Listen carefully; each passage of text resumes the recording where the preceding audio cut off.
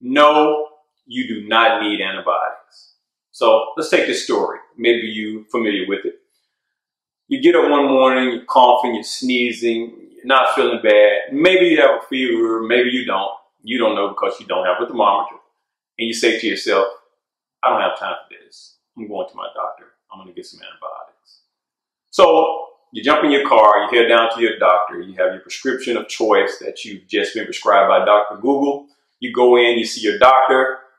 He says, all right, yeah, you're probably sick, but you don't need antibiotics. But you're mad. You say, you know what?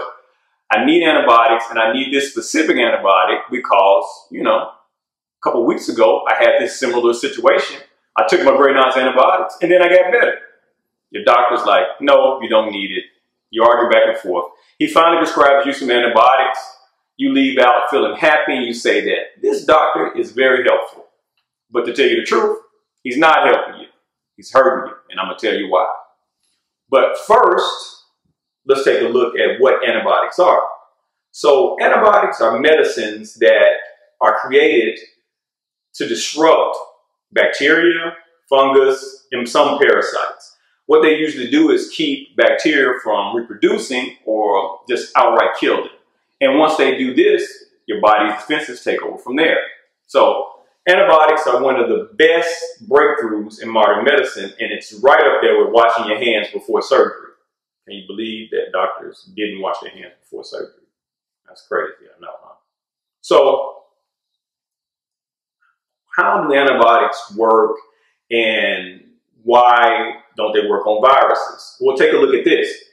Bacteria are kind of like homeowners, meaning that they're kind of responsible, homeowners have a mortgage, they got car notes, they have yard duty, yard cutting, things that they have to do.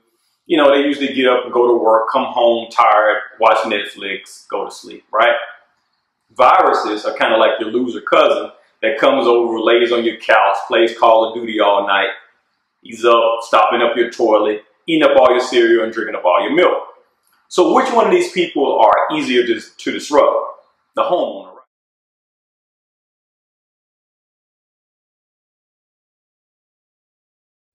So bacteria are cells, and it's easier for antibiotics to disrupt them, while viruses use the resources of cells to be able to reproduce and move on to other cells.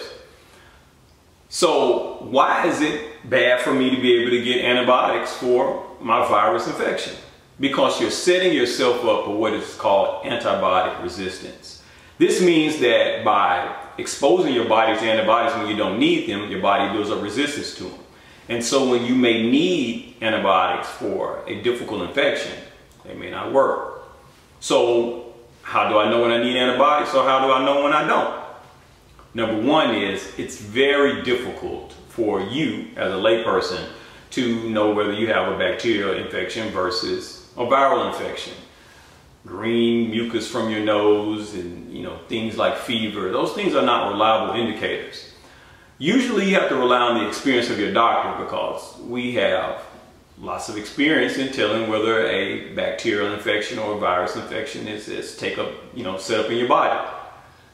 The second thing is we have testing to be able to tell us what these things are. So if you're prescribed antibiotics and you're worried about antibiotic resistance, you're worried about the antibiotics not being effective, you should do a couple of things as well. Number one, you should take your antibiotics as prescribed. So if you're prescribed for 5 days, take them 5 days. Don't save them to give to your cousin or to sell on the streets, for black market radio equipment. The next thing you should do is not share your antibiotics with others. That means if you're prescribed antibiotics, don't give them to your cousin. Again, this is not like sharing your shirt or loaning your shirt to your sister so she can wear it on a date.